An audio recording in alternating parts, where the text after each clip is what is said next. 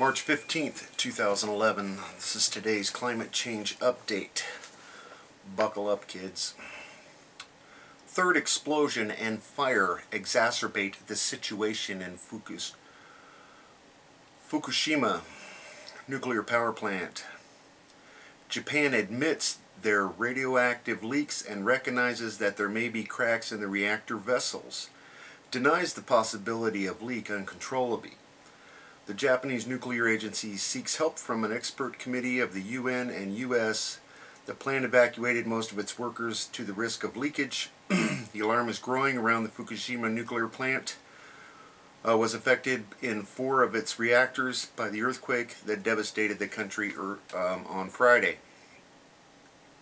A fire has broken out in Reactor 4, while in 2 there was an explosion at around 6 o'clock local.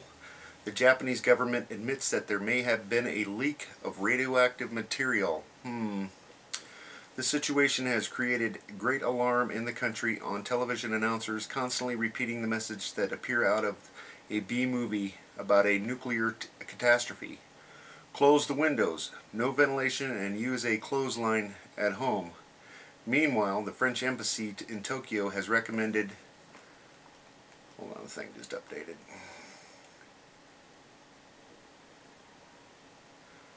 The French embassy in Tokyo has recommended to its nationals living in the capital who do not go outside because of the wind blowing into the country could be dragged to where the radioactive particles.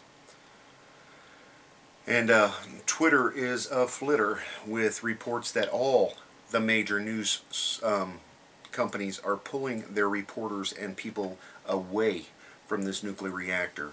And of course, I reported earlier today the USS Ronald Reagan rolled into a radioactive cloud. They're saying it's not that bad. They got a month's worth of radiation in about an hour, and no telling how many hours they were in this situation.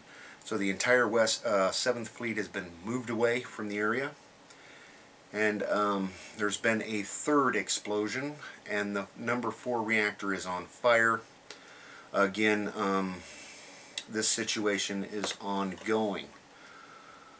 Moving over to earthchanges.scott.net. Geophysicists worry the quake is not the last. They're saying with all the major aftershocks going on right on that plate that it might still be slipping. Remember, 150 miles long, 50 miles wide opened up during this earthquake, and the entire island of Japan moved towards the United States. Between 8 and 12 feet are the different reports I've been getting. The volcano in southern Japan resumes eruptions. Shinmidek erupts again, and again this is 2 volcanoes they've got popping off continuously down there. I've been reporting on these 2 volcanoes for a few days now, since the quake, of course. And again, scientists warn Japan faces a second monster quake and tsunami. And they've got some more footage on the total destruction going on around the coastline of Japan.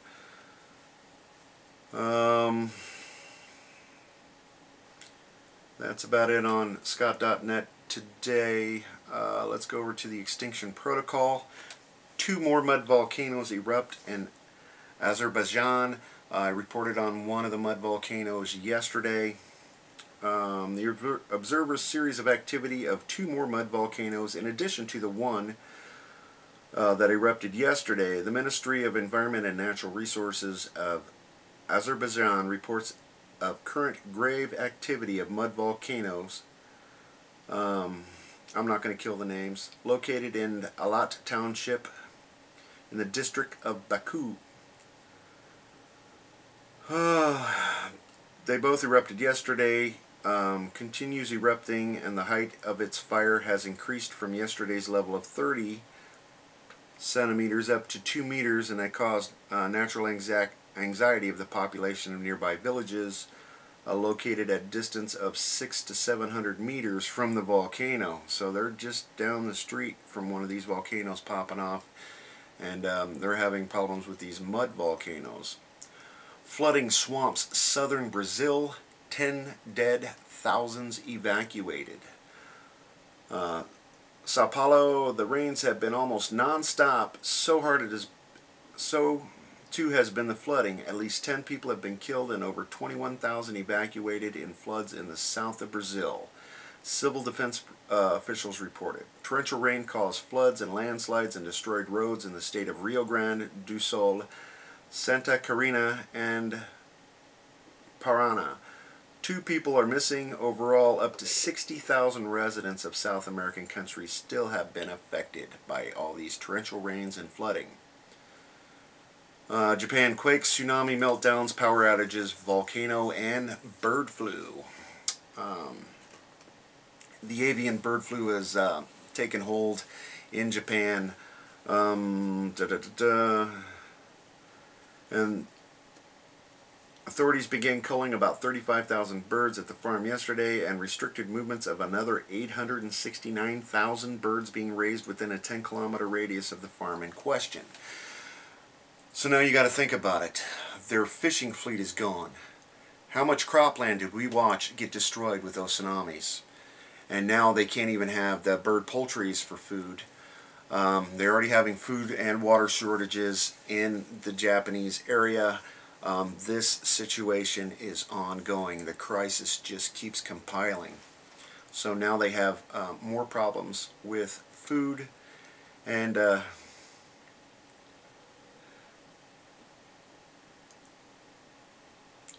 yeah, they're coming out with the H5N1 scare.